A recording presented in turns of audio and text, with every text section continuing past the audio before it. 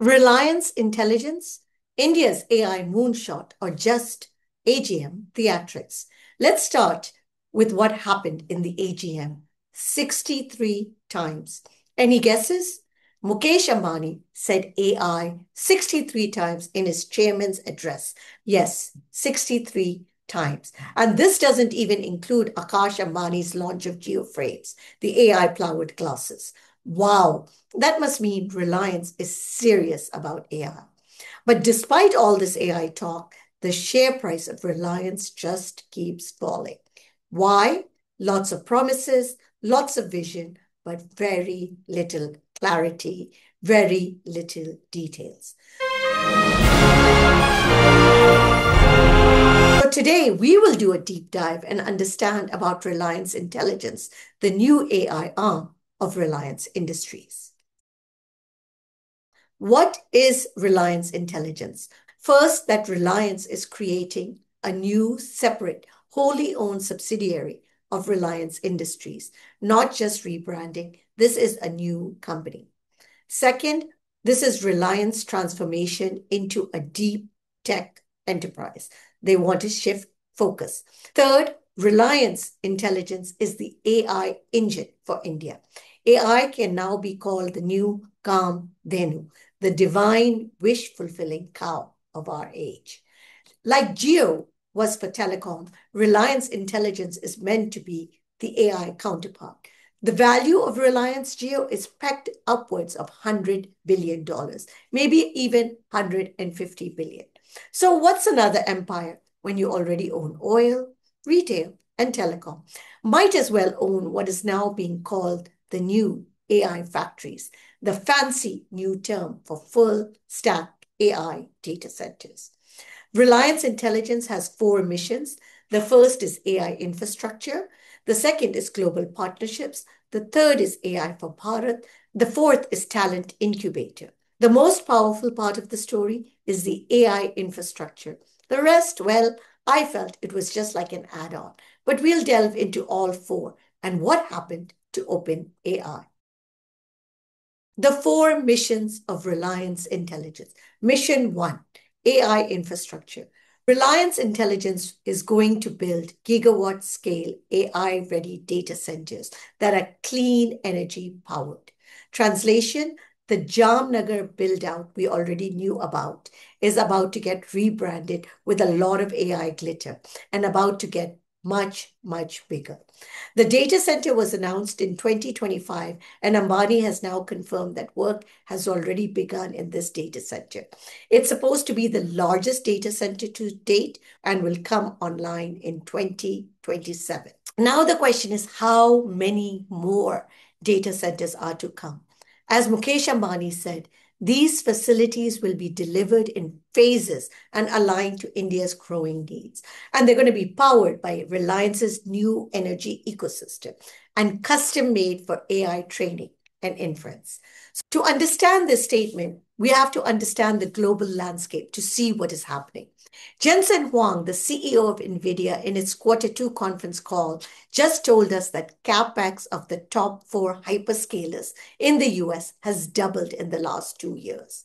It is touching upwards of $600 billion. Investment in AI data centers will reach 3 to 4 trillion by the end of the decade. There are huge investments coming in data centers as countries build sovereign capabilities. You've got enterprise rollouts, you've got AI rollouts, and you've got robotics coming. Jensen went on to say, as the AI revolution went into full steam, the AI race is now on. So who are the 4 big hyperscalers building these data centers? You've got Amazon, you've got Microsoft, you've got Google, and you've got Meta. And I will add a 5th, OpenAI with its Stargate plans. And they all have huge missions and huge investments planned. We are seeing the craze for data center build out by both OpenAI and Meta. Amazon and Microsoft have also been quietly building capabilities. They're not so loud about it.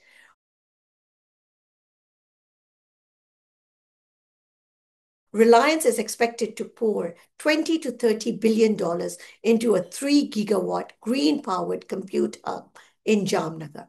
NVIDIA chips, Gemini stacks, geo network, and enough solar, wind, and hydrogen to power a small nation. There is a heavy emphasis on renewable energy plus AI. As we know that AI factories are power heavy, is Reliance going to show how a cost-effective solution can be built? And the second question is whether Reliance is going to be India's hyperscaler.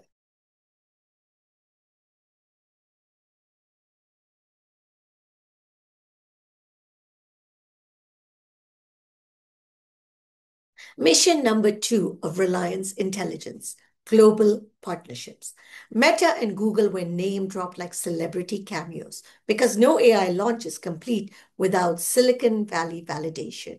Mark Zuckerberg and Sundar Pichai both endorsed Reliance Intelligence during the AGM. But are these partnerships meaningful? We'll come back to that in a bit. Was Reliance the AI bride left at the altar? Remember those whispers about OpenAI and Reliance tying the knot? That wedding never happened. OpenAI ran away and went solo. Poof, no deal, no announcement, no Sam Altman on stage.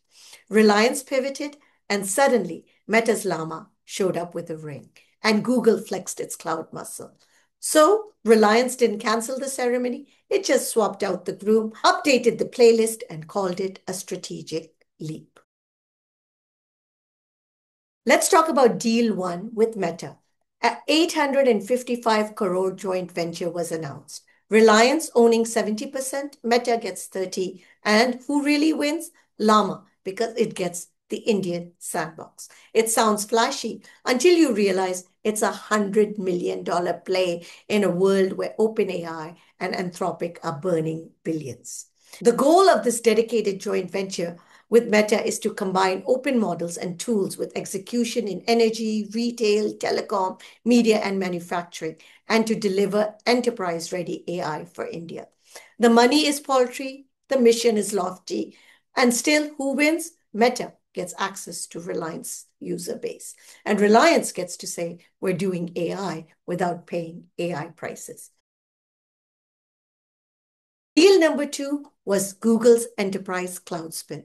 Seemed more like a Google sales story. There's going to be a dedicated Google Cloud region in Jamnagar. And as I see it, Google is buying space in Jamnagar data centers and deploying Gemini. There are going to be pre-packaged tools for sales, marketing, IT, and customer services. Basically, plug and play AI for Indian enterprises. Reliance positions itself as an AI factory in the cloud, with Reliance building the data center and Google providing the tools. Now let's talk about the softer missions that were just that. No numbers, just vision. Mission number 3, AI for Bharat. Reliance promised us a trusted, easy-to-use AI services for consumers, enterprises, and agriculture. It's a noble phrase, sounds very inclusive, but so far light on the specifics. Felt more like a vision statement than an actual roadmap. Mission number 4 was to become a talent incubator. Big claim, attract world-class researchers and engineers. With no budgets, no timelines, and no IIT tie-ups. Right now, it's just vibes and maybe a fancy LinkedIn post waiting to happen. Mission number 5, they didn't call it that, but they spoke about this. Building human-centered robotics powered by AI. They promised new industries, new agriculture models, and new jobs. Futuristic, ambitious, but once again, details missing. For now, it's less a plan, more a placeholder for maybe someday. But forget classes and JV and sound bites. The real meat, I think, is in the Jamnagar data centers and maybe more data centers to come in the future. As Jensen Huang has said, the AI race is on and they're happening at the infrastructure layer. Sam Altman wants to build 1 million GPUs in Texas. Facebook is building out its $50 billion data center in Louisiana, and Reliance is building right here in Jamnagar. This isn't just about India. It's about making Reliance an AI factory, an AI hyperscaler. With 500 million users at Geo, a $30 billion data center under development and possibly more to come, and a telecom empire at its back, can it transform Jamnagar into a global AI hub? the backbone for sovereign compute, enterprise adoption, and maybe even India's shot at AI independence. Mukesh Ambani calls this project the foundation for India to become a global leader in AI, the Kamdhenu. Because if not, we've just all witnessed the most expensive costume change in corporate history.